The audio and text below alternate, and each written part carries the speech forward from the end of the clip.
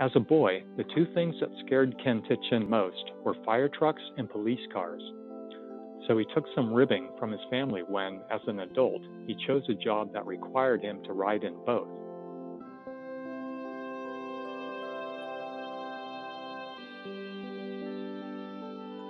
Typical, said Mrs. Quinn, noting his commendation for bravery this year, received for tackling a man who had stabbed the sergeant he worked with.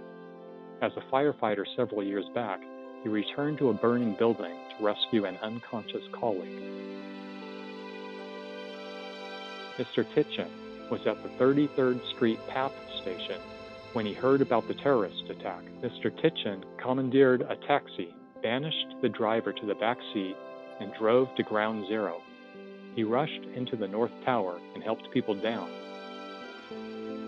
One of those Mr. Tietjen rescued on September 11th attended his memorial mass, but he did not stay because he became overwhelmed. Mrs. Quinn said, "My brother had a choice whether to go back, and he chose to go back in. I wouldn't expect anything less from him."